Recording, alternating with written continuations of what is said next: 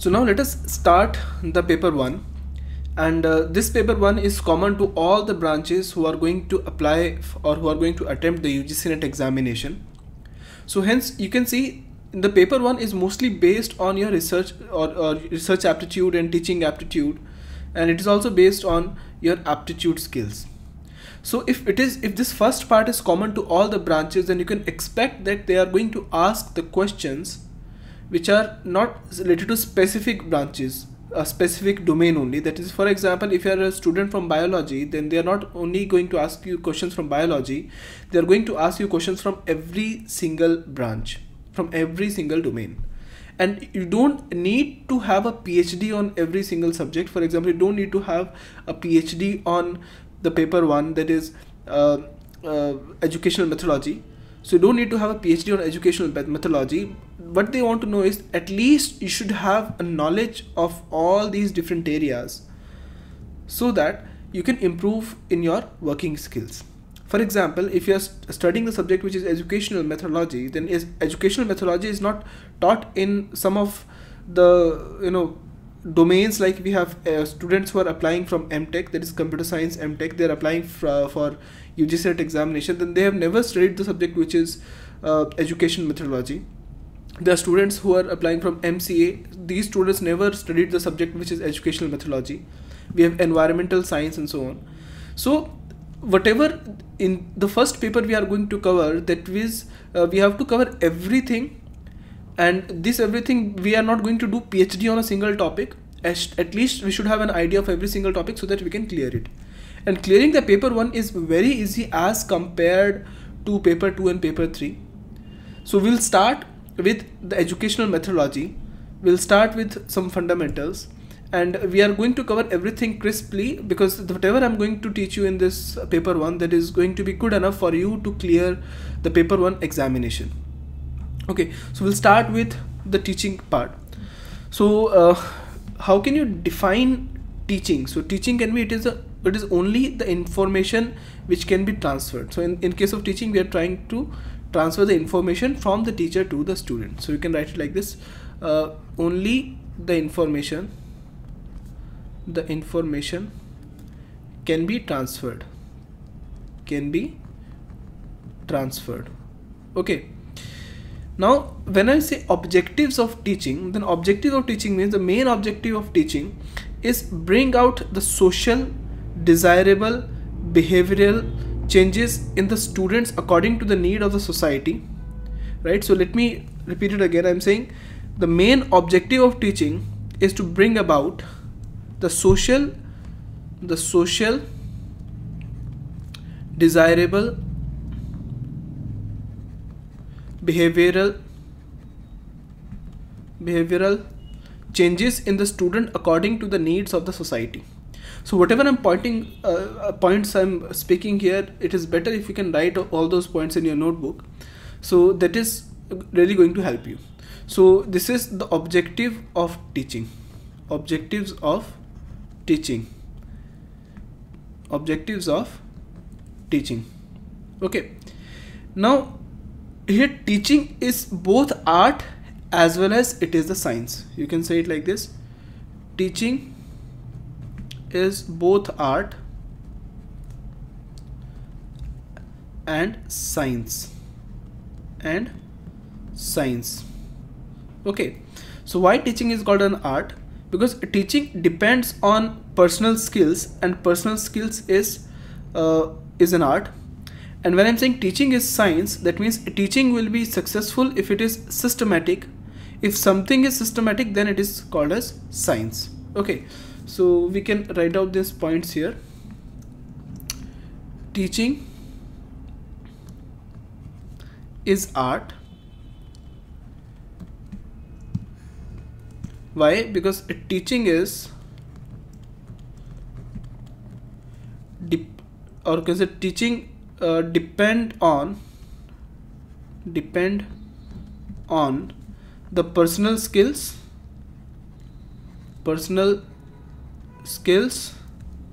and personal skills are free, or you can say, and personal skills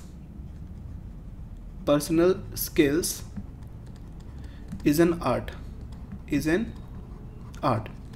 And when I'm saying teaching is a science, when I'm saying teaching is science, because teaching follows a systematic methodology of transferring information. So you can say teaching will be successful if it is systematic, and if something is systematic, then that is called as science. Okay, and you can also define teaching as teaching is a process. You can also say teaching is a process. Teaching is a process. And you can also say teaching is dynamic in nature because it depends on dynamic concerns of the society.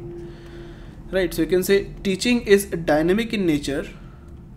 Teaching is dynamic in nature because it depends on the dynamic concerns of the society. And teaching also, see, environment is a big factor in terms of teaching, because teaching depends on the environment itself. Okay, so this is, see, this complete subject is mostly like psychological. You are going to define what is teaching, and you are going to identify what are the goals and your responsibilities while you are teaching some students, or while you are making a career in teaching.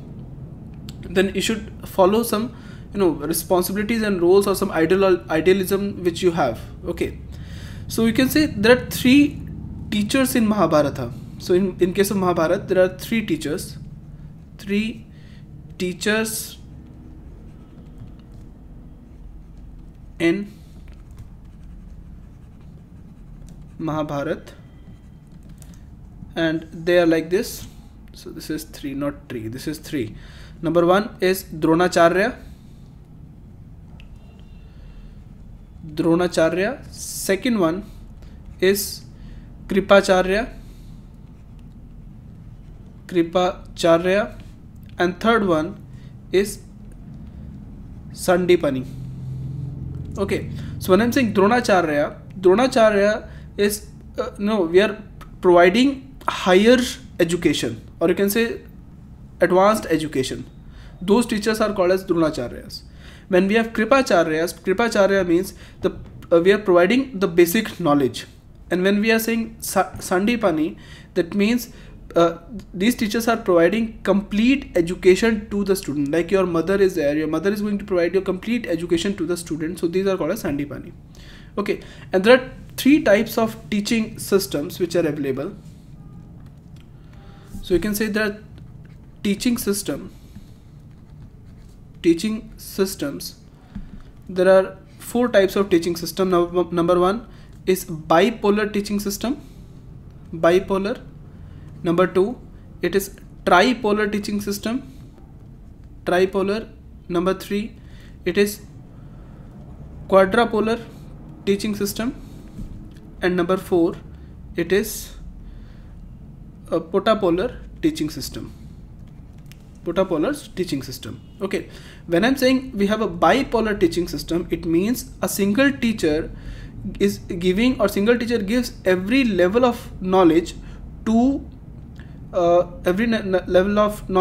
students, and he is only responsible for giving the whole knowledge.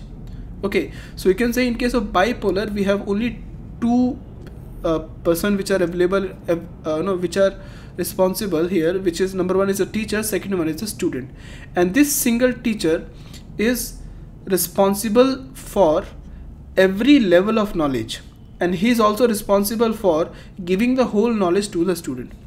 And second is the tripolar teaching system. That means we are going to have 3 poles like this, and all these 3 poles are very, very important. For example, the first pole is the content, the second pole is the teacher, and the third pole is the student. Content, teacher, and the student. And then we have the quadrupolar teaching system. In case of quadrupolar teaching system, we have 4 poles like this, where one pole is the teacher, second pole is the student, third pole is the content, and the fourth pole is the context. Fourth pole is the context. When I'm saying content means what he is teaching, and context means why he is teaching. Okay, so you can say in case of quadrupolar teaching system, some content and different context. So according to the context, we are going to change the behavior. Okay, again we have potapolar teaching system. In case of potapolar teaching system, teaching affects according to the environment. So you can say teaching affects according to the environment. According to the environment, right? So you can draw it like this.